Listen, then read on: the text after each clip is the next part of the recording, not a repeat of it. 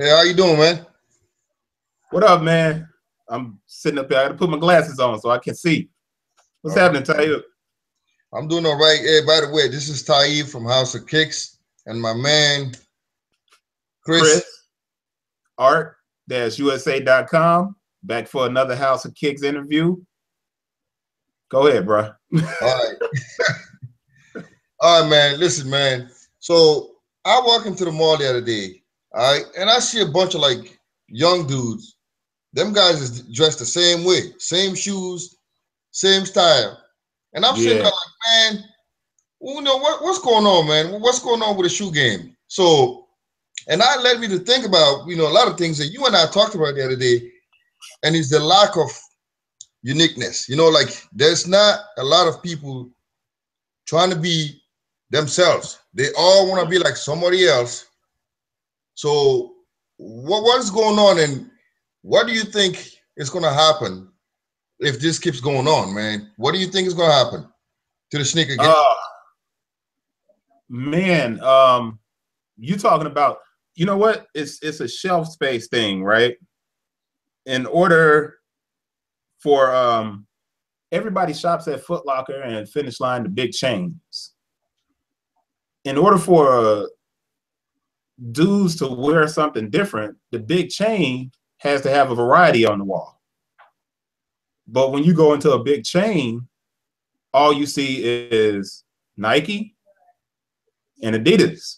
All right, before you say that, let me cut you off real quick. What's your favorite brand? Oh man, my brand, Art. All right, but so you wear your own on the real, seriously. Do you wear your own shoes? I wear my own shoes most of the time, man, unless I'm wearing like Cole Haans or something dressy like an Allen Edmonds.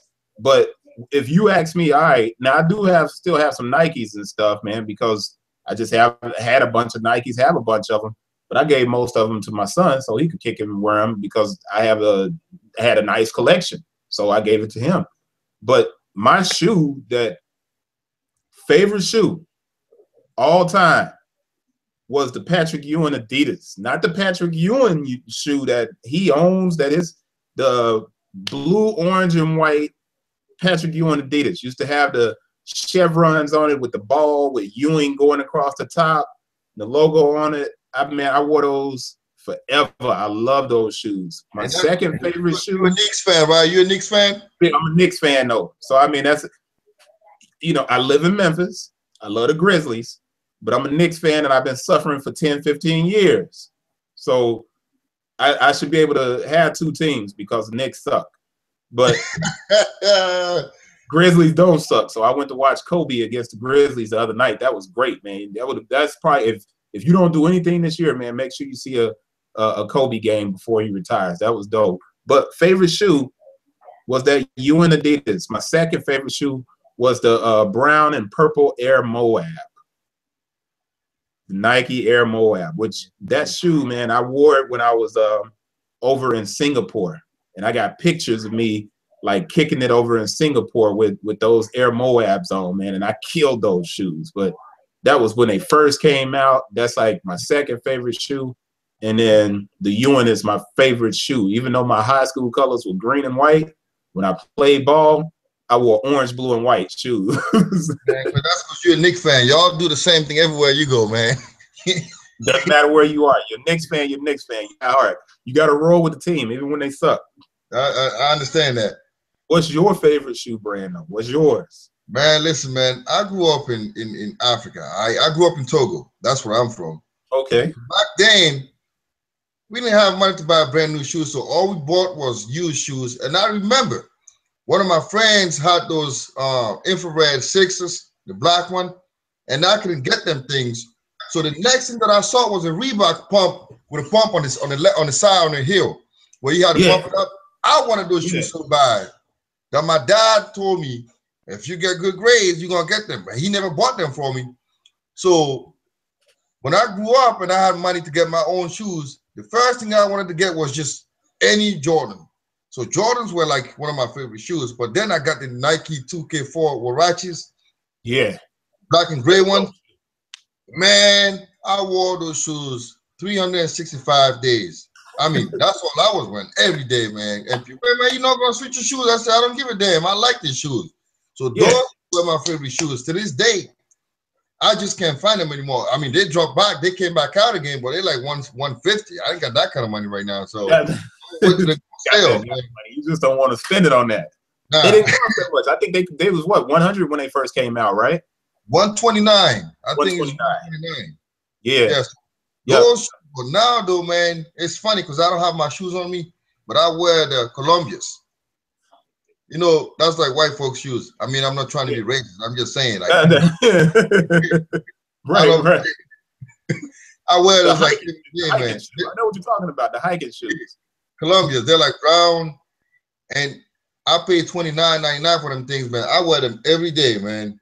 Oh man, yeah. I can't. Hey, I'm a style beast, man. I mean, as much as I talk about somebody else not wearing other brands, man, I have to.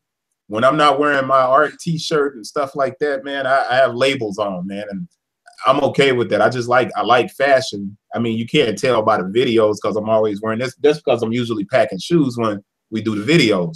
Right. But you know, I like shoes, man. And as far as tennis shoes, though, man, that Adidas is my favorite thing. I love it, you know. But like you said, though, the problem when you go to the mall. I mean, even if we standing online, if I go and I'm hanging out with somebody, and if you going and you standing online with somebody, or if you're sitting in a car and you watching the line, in my case, which is what happens all the time, everybody's wearing Nike. You know, and you said it's a problem. I agree 100%. I think it's a big issue. I mean, Nike makes dope shoes. There's nothing, you know, that anybody else can say about that. Right. But now let me ask you a question. You know, sometimes when we talk and you say something like Nike make dope shoes, what does it mean to be dope? What does that mean? What is the term? What's the meaning of the term dope?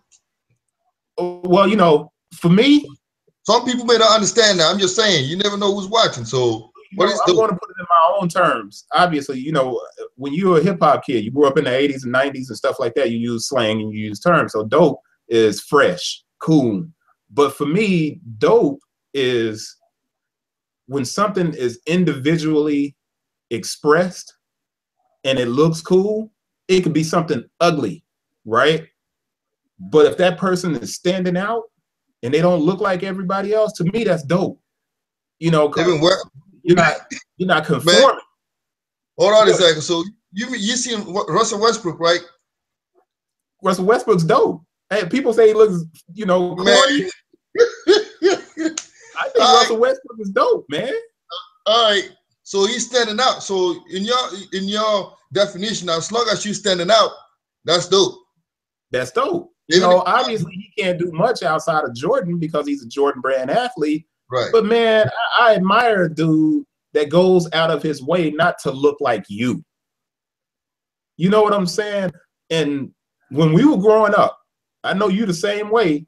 When we were growing up, you could go in your closet and you could pull out a pair of Brooks, Saucony, Kangaroos, Diodoras, Elise, you know, Etonics.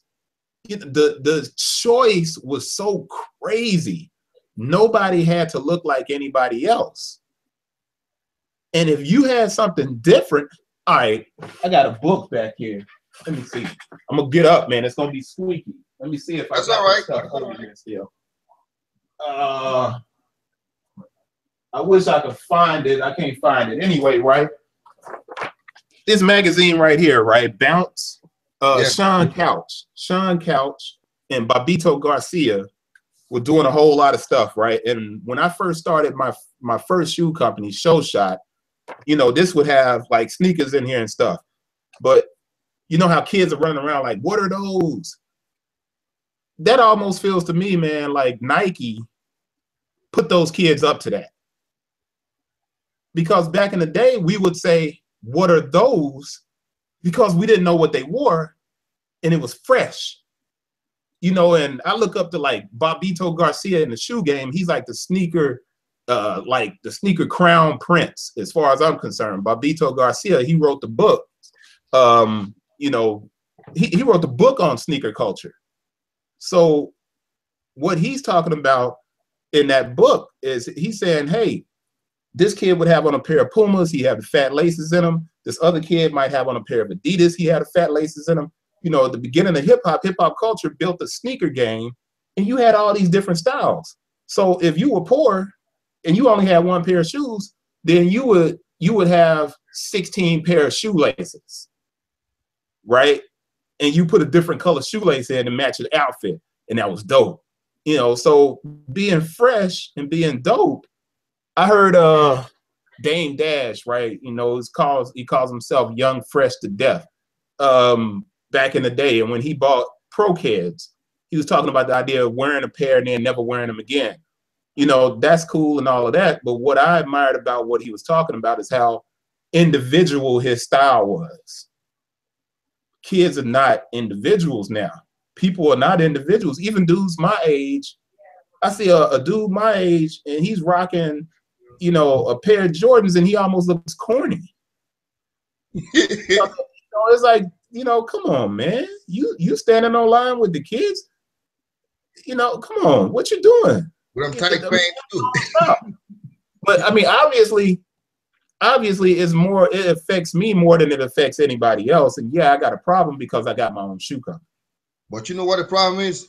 The other thing is, because of it, Nike has monopoly. So now all the other brands are dying out. That's one of the biggest problems. Yeah, right? Yeah. That's a huge problem, man. And let me I gotta pull this thing up on my website. I started doing this thing called Dope Stuff I Like. Dope SHIT. I didn't want to curse, but I got this thing called Dope Stuff I Like, right? And I introduced these shoe brands.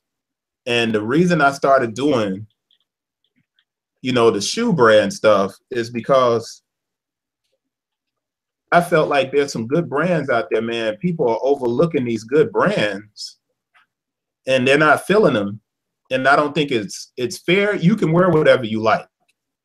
You know what I'm saying? Mm-hmm. You know, if you think Nike is dope, that's good. You know what? Rock it. It's good. You know, but to look at other brands like, you know, what are those and all of that kind of ignorant stuff, man, is corny to me, because your flavor is your flavor. Your mom may not be able to afford something like a pair of Jordans, but you think it's dope because you got them, and some other kid may be rocking a pair of Reeboks or something, and you clowning the kid. You know, individual style and individuality is what creates billionaires. You know what I'm saying? I agree with you, man. So that leads us to the next thing. So because of the problem now, let's explain what shoe functions. When I say shoe functions, what does that mean to the guy that's listening? Explain to the audience, shoe functions. So how does that tie into the topic today?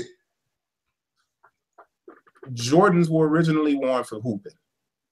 All right, it's the first shoe that made the transition from sport to daily wear, right? Now, prior to that, the Puma Clyde actually was the first. I'm wrong. Don't let me front and say that. The Puma Clyde was the first shoe that transitioned from the court to streetwear, right? Before that, shoes served a purpose. You wore casual shoes or dress shoes because you dressed up. You wore a running shoe, and you have different forms of running shoes. You have stability shoes, which are for like heavier people or people that may have foot problems and they need a shoe that's more sturdy. You have neutral shoes, which is for people that don't need a whole lot of cushion or a whole lot of technical aspects to their shoe for running. You know, so you have these different forms of shoes for running. Basketball, you have people that like high cut shoes, you have people that like low cut shoes, and then you have inserts that give you people that have flat feet or a higher arch. Basketball shoes are performance shoes. You wear them because you play the sport. It's like Under Armour. Under Armour makes a shoe for basketball. Does it have a lot of style off the court? No, it doesn't look like a Jordan off the court. But if you remember, like I remember back in the day, a Jordan wasn't a Jordan off the court. You just knew Jordan was the man. So dudes were rocking Jordans because Jordan, he was the man. Well, the same thing is Shoe was a happening now. basketball shoe. Mm-hmm. Yeah, you know, the shoe is a basketball shoe. Just like Steph Curry, his shoe is it's a basketball shoe. That's what it's for. So you have shoe function, and the shoe has to function or you don't wear it. So it used to be that people wore shoes for comfort. And then when the Puma CLAE came out, people started wearing it as a fashion statement more. So sneakers started to transition. So that's when you ask the question function. Function means that the shoe has to perform a certain way for the job that it was created to, you know, perform for. People don't look at shoes that way anymore. So you think? So let me cut you off. So you think if people start to look at shoes in that way, that's gonna change? You think that could be a solution to the problem? Yeah, I actually do, man. I do. I really do, because you have an industry now called casual athletic shoes, right?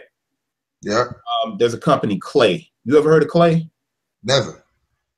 CLAE. CLAE makes some of the cleanest, dopest shoes you will see. Their whole purpose in creating a shoe is to create a shoe that you can wear to work and in a casual way. So it's now called the casual athletic market, right? So you got CLAE in that space. Gourmet is kind of in that space, but not quite. Greats brand is kind of in that space. White Mountaineering. I know you probably never heard of that. White Mountaineering. Common Projects. You heard of Common Projects? Man, see what I'm saying? You're putting me on front street right now, man. You're exposing me right now, man. Generic Surplus. I'm going to keep going down the line of these shoes because there's some dope shoes out there. You know, generic. I got them all on my website, man. I mean, and you know, when you sit there and you start looking through it, I can give you some more because it's important that I keep giving you these different styles and stuff like that. You know, but it's Common Projects. Man, there's a lot of different stuff, man, that you can just kind of roll with. And you got all of these great kind of brands that are out there. I'm going to give you a few more before I get back to what I'm saying. So give me 1 second, and I'm going to scroll down. White Mountaineering, Black Spot, Unswisher, Common Projects, Generic Surplus, OHW, Color Q, what's the brand? Fill in Pieces. You got all of these different brands, right? You are in the sneaker biz, but you haven't ever heard of these brands. My brand, Art, you haven't heard of it. Nobody's heard of these brands. We can't get shelf space. We could never get inside of a Foot Locker. Now, we might end up in some smaller stores where we get a relationship going with somebody. But if people were buying shoes for function, like if you're buying to be casual, you got all of these great brands out here that nobody's rocking because kids are too afraid of somebody saying, "What are those?" You know, and that's stupid because you're missing out on some great flavor, you know, and you could be an individual, you could stand out and have on something dope. And these shoes aren't cheap. You see what I'm saying? Common Projects, man, Common Projects, sneakers from Common Projects cost around $300. It's like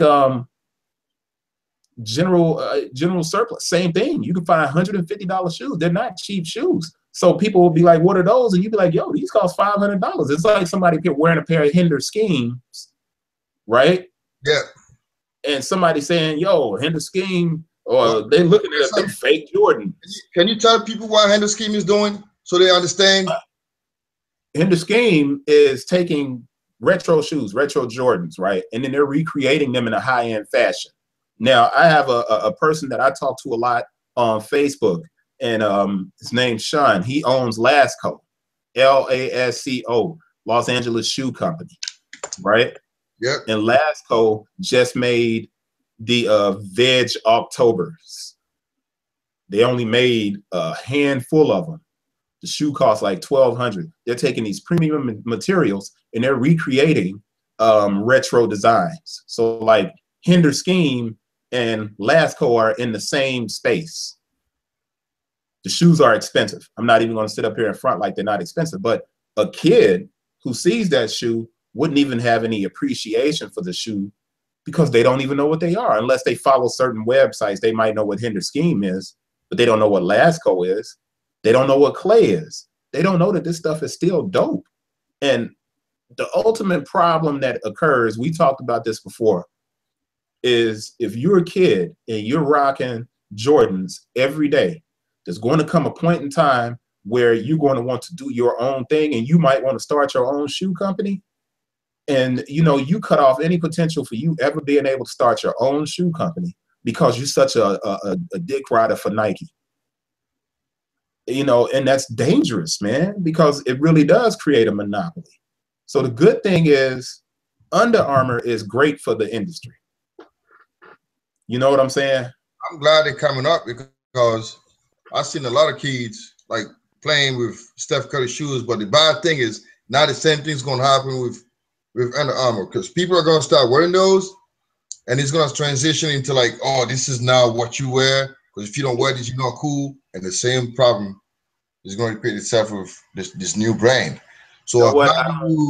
how do we find solutions to kind of create that diversity, you know, where people have their own style? What do you do? Like, what are some of the ways you can teach these young kids, you know, what to do, and how do they spend their money? Like, what, you know, what can kind of create that little bing, you know, where they want to make changes? You know what? I think Under Armour can change everything. You think so?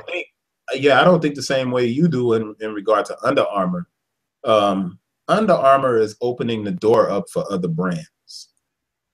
That means that you can wear a pair of Under Armours now and you don't look corny because Steph Curry's killing it, right? Right. Well, that creates more opportunities in the space because what it does is it opens up shelf space in the store. So now a Foot Locker has to start giving Steph Curry some space inside of the Foot Locker. That means there's another, strip. If you go into a Foot Locker, shoes are aligned according to brand. Nike controls a whole wall. The opposite side of the store, you're going to see Adidas, New Balance, Under Armour, or whatever else is over there. But what you're going to start noticing now, because of what Under Armour is doing, and nobody's really paying attention to it, ASICS has been around forever. And because of the collabs that ASICS are doing, they're getting a higher profile on these sneaker sites and stuff. But if you go into a Foot Locker now, you can actually see ASICS on the wall. Yeah. You didn't see that last year. You didn't see it the year before. But you're starting to see ASICS on the wall at Hibbett Sports, at Foot Locker, at, different places. But they are going on discount and stuff because they're not selling as fast. But you're starting to see a whole wall of New Balance, a whole wall of ASICS, a whole section, not a wall, a whole section. And if ASICS begins to perform even slightly, even a little bit, that's going to open the door for a company like CLAE. Because like I said, man, CLAE quite possibly makes some of the dopest shoes on the market right now, period. And people can argue with me all day and say whatever they want to say, man, but if you go and look at the shoes, you will have to admit that if you're a dude that's going from his 20s to his 30s and wearing Jordans is not quite going to be your thing anymore, CLAE is the shoe company that you really start looking at, because now you can have that New Balance kind of flavor or that ASICS kind of flavor, but you can actually put those things on and go to work in them and get away with wearing a running shoe at your job. Oh, yeah. And I mean, and CLAE's done a good job of creating that, man. I mean, I even attempted to do that with the last shoe I made, which looks kind of like a New Balance 574, or, CLAE has a shoe like that. Greats has a shoe like that. Everybody's got a shoe like that that you can wear with a pair of joggers that looks kind of fresh, and that's, I think Under Armour is good for the market. But what's going to have to happen, which I don't think will happen with kids and younger guys, is that older guys like us, guys that are 30s and, getting up there and older, 40s, we need to start setting the styles for everybody else. We need to become, there needs to be a blog Well, right? And the problem smart. is you have places like Complex and Kickstone Fire, all these other places, and all they want to do constantly are sneaker news. Most of the time, they want to show Jordans and all that, you know. So Right. all the keys, that's all they want to do, man. And they have like this stupid list that they come up with, like 10 of the best shoes in the world, and they put in Right. Jordans. You know, that's the problem, man.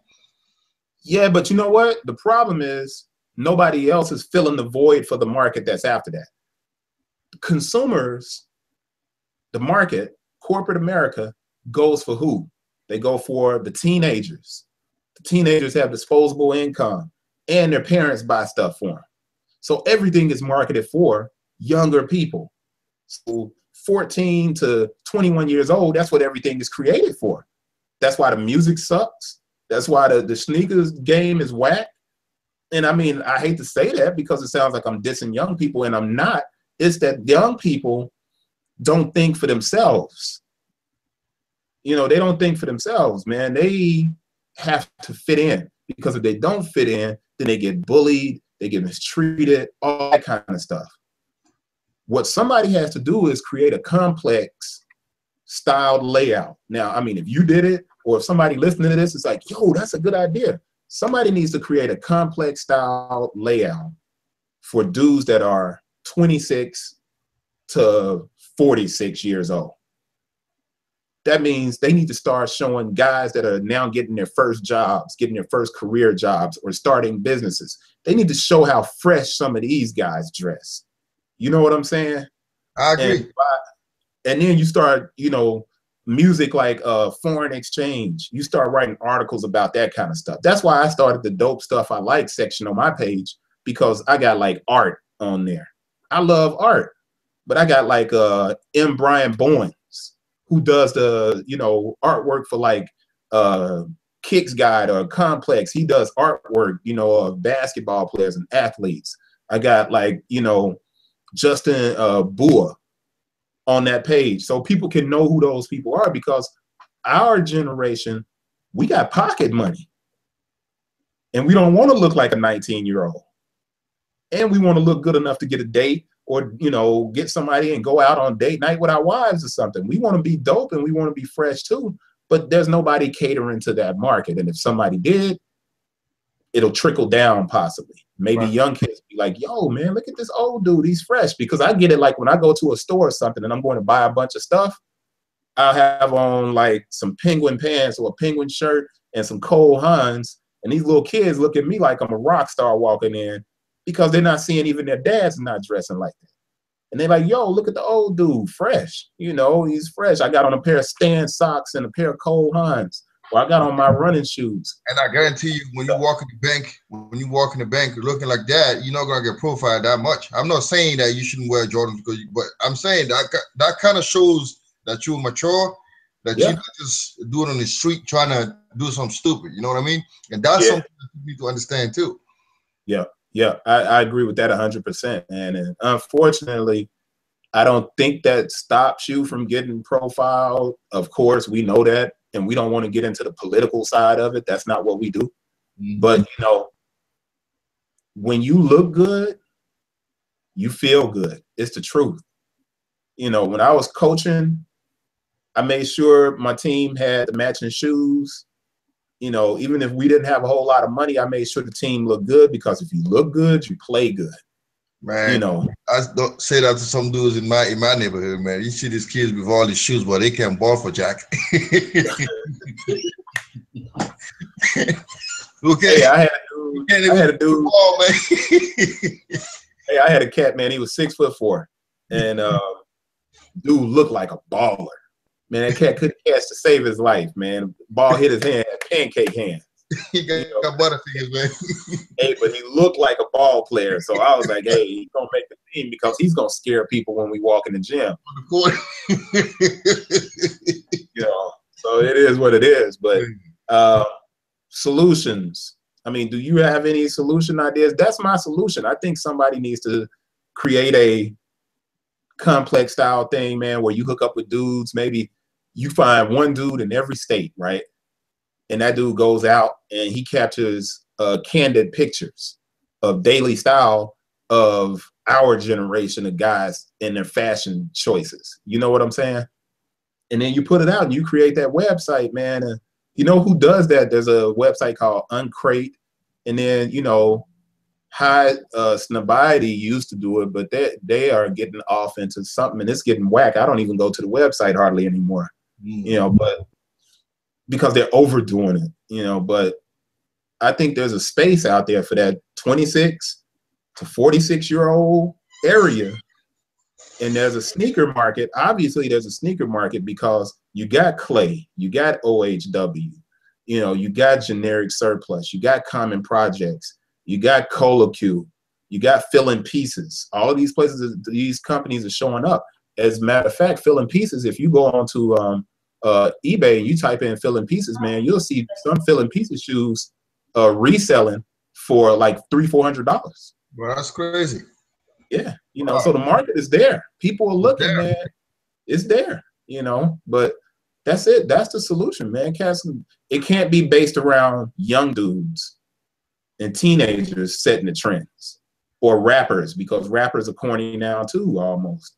You know, it's gotta start with dudes like us. When we get fresh and we go out, maybe instead of us feeling like we're clowning, we look like clowns by taking pictures of what we're wearing, maybe we start taking pictures of what we're wearing and putting it on the blog. So a young cat can be like, yo, I want to get fresh like that dude. You know, and that'll change some stuff, maybe. That is true. I agree, man. Yeah. Yeah, but, you know, now we need to let our audience know. So what are we going to do next? I'm thinking, man, you know what? A lot of people want to talk about fake sneakers, man. That's all they want to talk about. Fake shoes, fake shoes, fake shoes. So you know what? I think it's a time that you and I kind of go into a little deep, so I can show you some stuff, you know. So I will share my screen with you, so we can let our audience know about it, you know. Because I feel like I don't want to be putting out videos on fake shoes every time, because it takes a lot of time, man. I just want to use one of them and just break it down to people so they understand when you buy something online, this is what you do and this is what you don't do. And this I did one fake shoe video, man, and I agree. And I kept those fake shoes just because I figured you might want to do something like that. And I agree. I think the next move, I think, you know what, we'll do the fake shoe joint. You see these in my hand right now, man? Those are fakes, man. See that? That's the Fear Pack 4, the grade school size. Wow. Man, dude even put it in, like, see, if you see here, he put the B stamp on it, trying to throw me off. You know what I'm saying? Yeah. But, you know, there are certain things, you know, we're going to talk about that next time. So, man, that's real. Yeah, so we're going to talk about that. It's a good way, good conversation, man. I'm glad we got into this one. Thanks for your time, man. I appreciate it. That's it, man. I appreciate you guys. Peace.